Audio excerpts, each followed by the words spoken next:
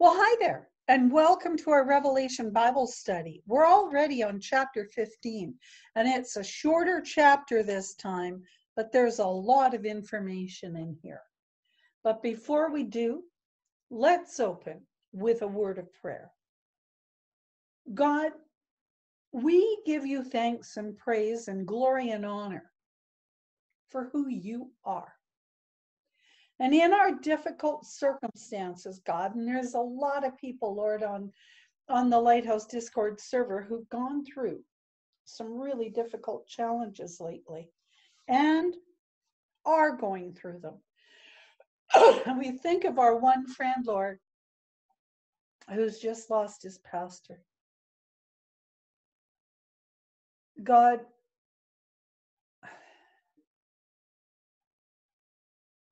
when we know you, we have that hope and future of spending eternity with you. We know that you'll be with us. We know that you're faithful and loving, and we know that you teach us the truth.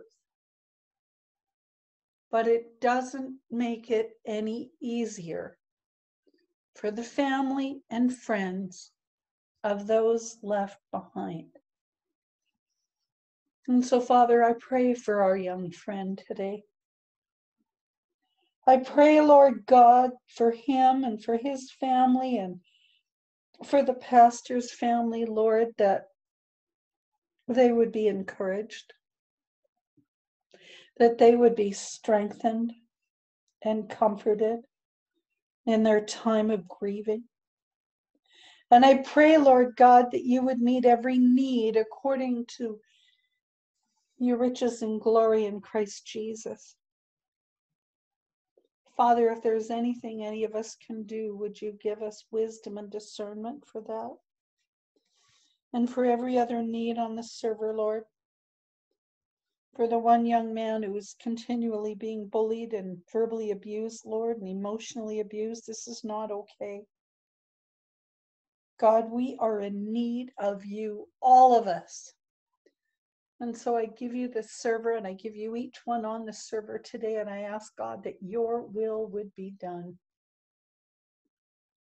Lead us, guide us. And as we draw closer to the time when Jesus returns, life is getting more difficult. You never said it would be a bed of roses. What you did say is that you will never leave us or forsake us. And so we know that the war is not against each other. It's not against people. It's against principalities and power. It's talked about in Ephesians chapter 6. But we also know, Lord, that you love us so much that you gave your son Jesus to die on the cross for us. And so we place our hope in you tonight. And we ask, God, that your will would be done. Now open our ears, open our hearts, open our minds to receive the words you have for us out of Revelation chapter 15. And we give you all the praise and the glory and the honor for your word. In your holy name we pray. Amen. Revelation 15, reading from the New American Standard. A scene of heaven. Then I saw another sign in heaven, great and marvelous. 7 angels who had 7 plagues, which are the last, because in them the wrath of God is finished. And I saw something like a sea of glass mixed with fire. And those who had been victorious over the beast in his image, and the number of his name, standing on the sea of glass, holding harps of God. And they sang the song of Moses, the bondservant of God, and the song of the Lamb, saying, Great and marvelous are your works, O Lord God the Almighty. Righteous and true are your ways, King of the nations. Who will not fear, O Lord, and glorify your name? For you alone are holy. For all the nations will come and worship before you, for your righteous acts have been revealed. After these things I looked, and the temple of the tabernacle of testimony in heaven was opened. And the 7 angels who had the 7 plagues came out of the temple, clothed in linen, clean and bright, and girded around their chests with golden sashes. Then one of the 4 living creatures gave to the 7 angels 7 golden bowls full of the wrath of God, who lives forever and ever. And the temple was filled with smoke from the glory of God and from his power, and no one was able to enter the temple until the 7 plagues of the 7 angels were finished. May God add his blessing to the reading of his word. So this is a very short chapter, as I mentioned. And in reality, according to Damon R. Duck, the author of the Book of Revelation, the Smart Guide to the Bible series that we're studying, chapter 15 is what most scholars believe should be combined with chapter 16, because what it is an introduction to the 7 bold judgments found in chapter 16. And it predicts what will go on in heaven just before the final judgments fall. Interesting. So verse 1, reading from the New King James, which is what our book uses. Then I saw another sign in heaven, great and marvelous, 7 angels having the 7 last plagues, for in them the wrath of God is complete. Now, before we get into the wrath of God, I want to make something abundantly clear. We have been studying a book called Astounding Love, written by John Hutchinson, who is a pastor that I knew, and actually one who ordained me, along with another pastor, John, that I knew, on behalf of my bishop some years ago. Now, he's passed away now, but God revealed to him the agape love that he has for all of us. And I want to raise this so that we understand that even when God's wrath comes, he still loves us. But he is a righteous and just God, and he will not tolerate sin forever. He can't. Because God and sin don't jive. So we need to understand, friends, that at some point, God's anger, his wrath, will come down. And this is where we stand. Damon tells us, this will be the 3rd of 3 great signs in heaven. So first, the sun-clothed woman, that's Israel. Second, the great red dragon, who's Satan. And now we have 7 angels with 7 last plagues. Now this sign will be great and marvelous because of its terrible nature and amazing result. Because it's going to bring on the full wrath of God, which will cause the fall of Satan and his devilish crew. See, these plagues can be called last plagues because they will be God's final warnings to an unrepentant world. And when these plagues are over, all of those who have not made a decision to side with God through Jesus will stand before the judgment of unbelievers and perish. Do you see why it's so important, friends, that we share the gospel message with all of those around us? We're not all going to be evangelists. We're not all going to be pastors or preachers. But we do need to share the word with those around us. Whether it be in word or in deed, like how we live our lives, how we treat other people, sharing our own life story, it's important. Okay, verse 2.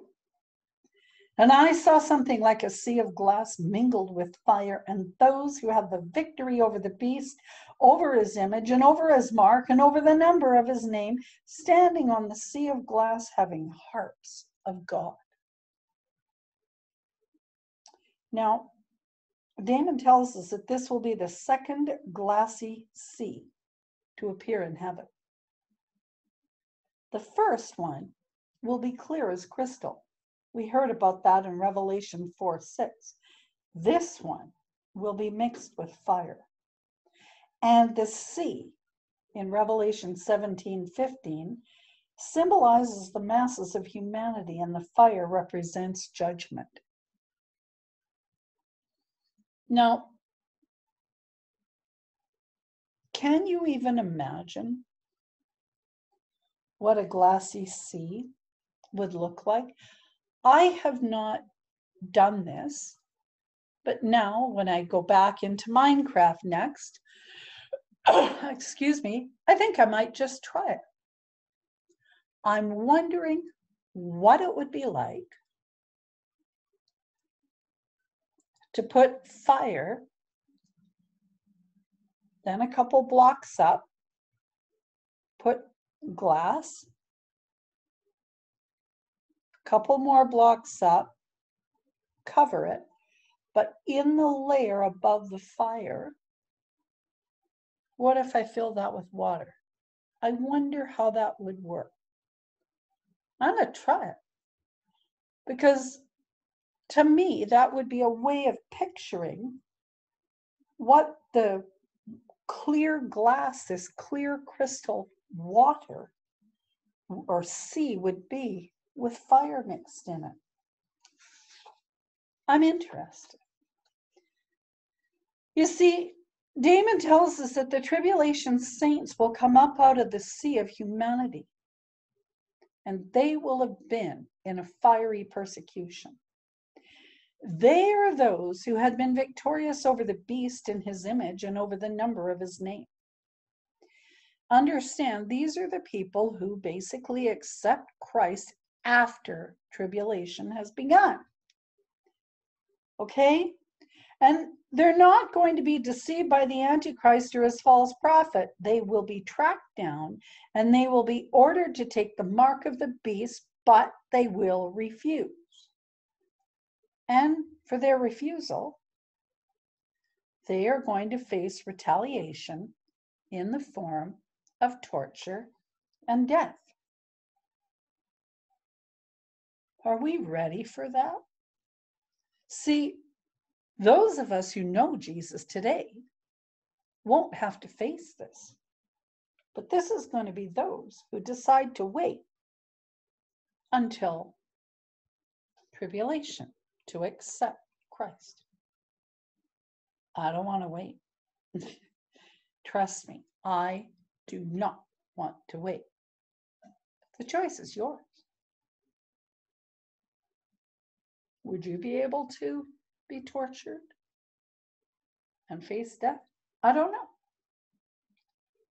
But we need to understand that victory, talked about in 1 Corinthians 15, 55 to 57, will still be theirs, because they will lose their earthly life, but they will gain an eternal one. Philippians 1:21. And when they reach heaven, God will give them harps. I love that. And their earthly trials will have caused a lot of crying. But when they get to heaven, they will sing and play. Robert H. Mounce wrote this. Sorry, guys. These who stand on the crystal pavement are those who have emerged victorious. They have not abandoned their faith nor succumbed to the threats of Antichrist. They are the overcorners to whom the 7 letters hold out promise of eating of the tree of life in chapter 2, verse 7. Protection from the second death, chapter 2, verse 11. Hidden manna, chapter 2, verse 17. Authority over the nations, chapter 2, verse 26. White garments, chapter 3, verse 5. The honor of becoming a pillar in the temple of God, chapter 3, verse 12. and the privilege of sitting with Christ on his throne, chapter 3, verse 21. Little wonder that they break out in song. Hal Lindsey wrote this: real victory is not found in seeking to avoid conflicts and living a don't rock the boat kind of life. The cemetery is full of people who fit that category. The kind of triumph these martyrs of the tribulation will experience will be deliverance through fire, not out of it. Think about that for a moment. Deliverance through the fire, not out of it. We have people looking for deliverance. We have people seeking God. We have people wanting life to be perfect. And yet here is a group of people who will be delivered through the fire. Through it. What do we want? Do we want an easy life or do we want Jesus? Everybody's different. I'm not here to judge, and I'm not judging. Explore your thoughts. Go to Psalm 139 that I shared last night in our Bible study and look at the last 2-3 verses. Search me, O God. Search my heart. I think we all could do a little of that. Verse 3. They sing the song of Moses, the servant of God, and the song of the Lamb, saying, great and marvelous are your works, Lord God Almighty. Just and true are your ways, O King of the saints.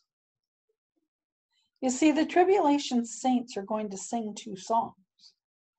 The first is the song of Moses, and the second is the song of the Lamb. And the song of Moses is found in the Old Testament in Exodus 15, verses 1 through 19. And it celebrates the victory that God gave Israel when he brought her out of Egypt. Pharaoh's army chased after the Hebrews to recapture them, but his troops were drowned in the Red Sea. And we just read the Song of the Lamb, which celebrates God's reign and victory over all the nations. The deeds of Jesus are great and marvelous because he died for the sins of the world and will defeat Satan. And isn't it interesting that there's a whole faction of people out there who don't believe that Jesus is the Son of God? Or if they do believe he's the Son of God, they don't believe he's divine. They don't believe that he's God, that he's actually part of the Trinity or the triune God. How could he have the power to defeat Satan if he was not part of the Godhead?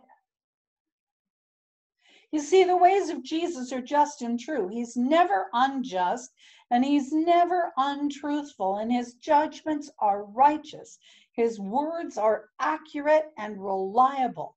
Jesus is the King of the ages. He is the eternal King. The one who has reigned, is reigning, and always will reign. J.R. Church wrote this: just prior to the 7 vial judgments, vial meaning V-I-A-L, the saints in heaven will sing the song of Moses. They await the victory. Soon Satan will be bound and the messianic kingdom will be established.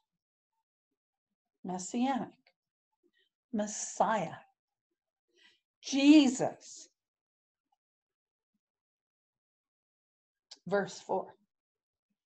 Who will not fear you, O Lord, and glorify your name, for you alone are holy. For all nations shall come and worship before you, for your judgments have been manifested. Damon's absolutely right when he says this. Listen to his words here.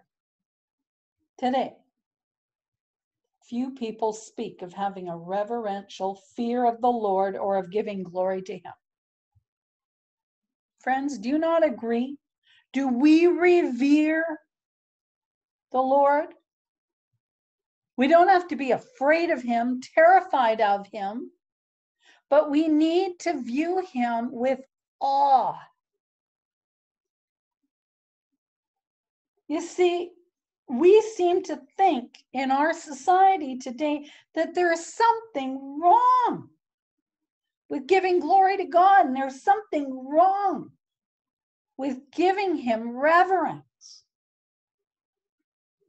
But you see, these are of the utmost importance now and in heaven for what Damon says, these three reasons. 1, Jesus should be feared and glorified because he alone is holy. He is the only one to live by all of God's standards, the only one worthy of our worship, the only one who never sinned. He has been hallowed or set apart for God's special purpose, an atonement for our sin. And yet we take that so lightly. Think about it. Think about the sin we engage in. Think about our walk with God and how lackadaisical we are. Apathetic. Oh me, oh my, I sinned. Oh me, oh my, I'm going through a hard time.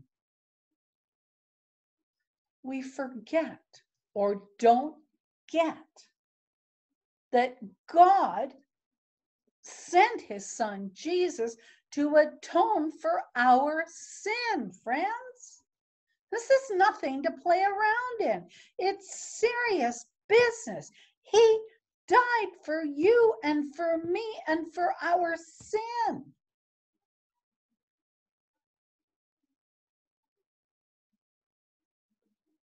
Two, Jesus should be feared and glorified because he will be worshiped by all nations.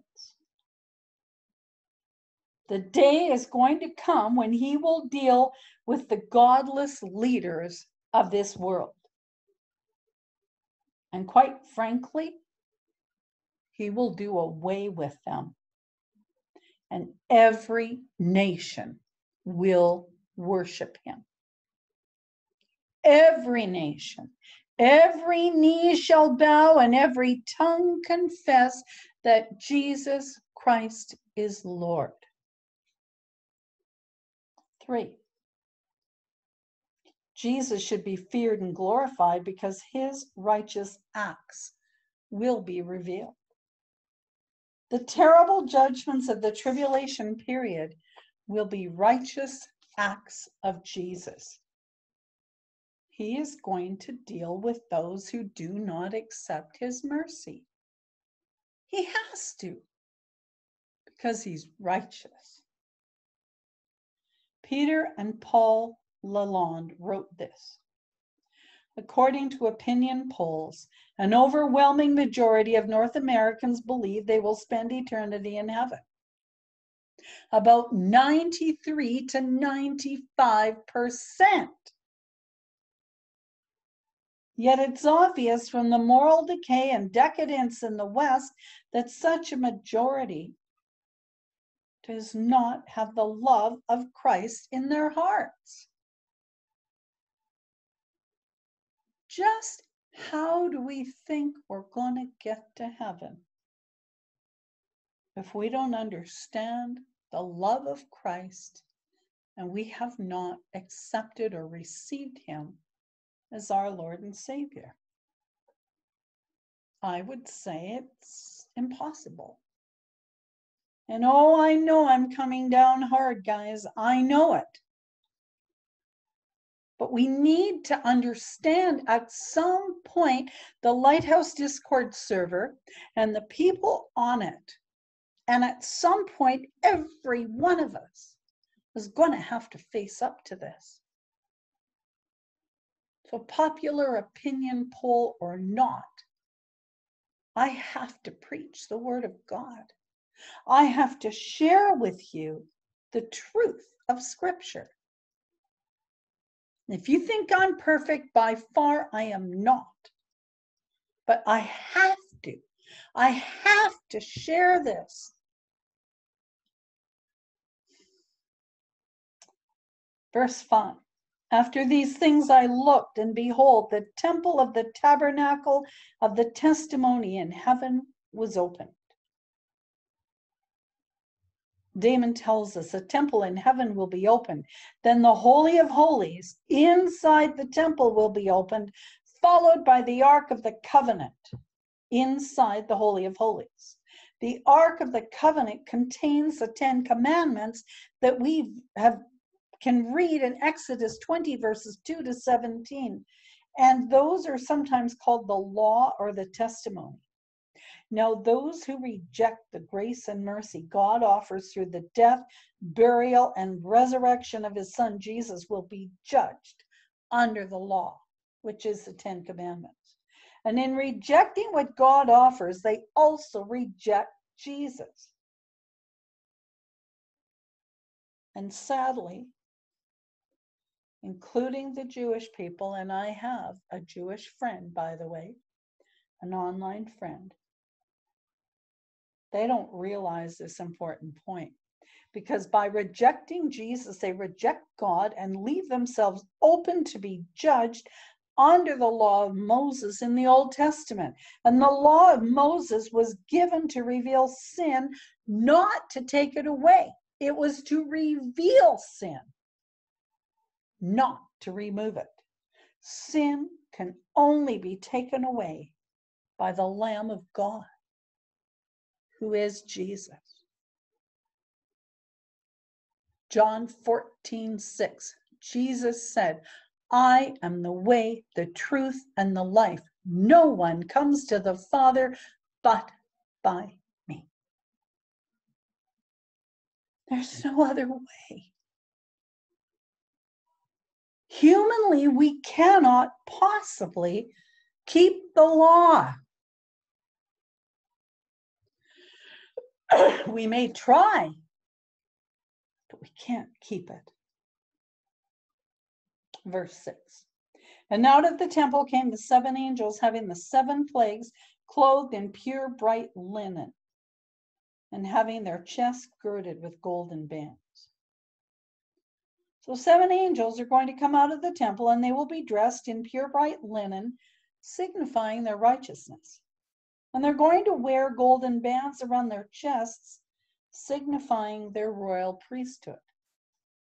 Damon tells us that these 7 angels will move away from the temple and the mercy seat, which is the gold lid on the Ark of the Covenant. And they are royal and powerful priests preparing to pour out the wrath of God. Those on earth will receive judgment without mercy because they have flouted God. They have followed the Antichrist. They've taken the mark. They've worshipped his image, and they've rejected Jesus. And because of that, they will face the full fury of God. Hebrews 10:31. Verse 7. Then one of the 4 living creatures gave to the 7 angels 7 golden bowls full of the wrath of God, who lives forever and ever. So Damon writes, one of the 4 living creatures will hand the 7 angels 7 bowls filled with the wrath of God. Now, some Bible translations call these bowls vials, V-I-A-L-S, but that does not do justice to the meaning of this verse. Because when a vial is turned upside down, the liquid bubbles out slowly, but when a bowl is upset, the liquid is suddenly dumped out. And that is the picture that we have here. God's wrath will suddenly be dumped out on the inhabitants of the earth. Now, in the Old Testament, once a year on the Day of Atonement, talked about in Leviticus 16, verses 14 to 15, the high priest would take a bowl of blood from a sacrificial animal into the Holy of Holies and dump it on the mercy seat over the Ark of the Covenant. God had him do that to offer atonement for the sins of the people. Since the Antichrist and his followers will not accept the blood of Jesus as an atonement for their sins, these priestly angels will be given bowls filled with God's wrath instead of the blood of Jesus. And instead of dumping the bowls on the mercy seat, they will dump them on the earth. First, the four living creatures, talked about in Revelation 6, verses 1 to 8, summon the four horsemen. Now the four living creatures summon the seven angels of God's wrath. Jim Combs wrote, "Man never gets away with sin and rebellion. In the final stages of the tribulation, these seven last plagues are poured out on a Christ-rejecting world, run amok after Satan and the false religious worship that focuses on the image of the beast." Verse 8. The temple was filled with smoke from the glory of God and from his power, and no one was able to enter the temple till the seven plagues of the seven angels were completed. If you want to know more about smoke, look up Isaiah 6, verse 4. David summarizes, things just keep getting worse for those who reject God. When the priestly angels leave the temple, it will be filled with smoke from the glory and power of God. No one is going to be able to go back in or enter the Holy of Holies. No one can change their mind and pour blood on the mercy seat. There will be no more mercy, no more delays, and no more opportunities to repent until the seven plagues have passed.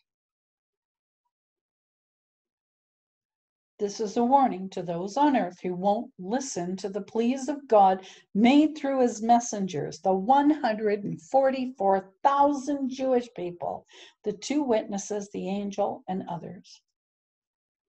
At some point in the tribulation period, God will say it's over. And the destiny of those who keep rejecting my Son is sealed forever. God will pour out his wrath, keep people away from the mercy seat, and refuse to hear the pleas of those crying out for one more chance. Lord God, you gave 120 years for the world to repent before the flood. You have given us chance after chance after chance to repent and turn to you. Oh God, that we would take that to heart, that we would realize how critical it is that we turn our lives to you. Because without that hope and future, we're destined to eternity in hell. And that, quite frankly, ought to terrify every single person in this world. God, I pray that you would make yourself real to us.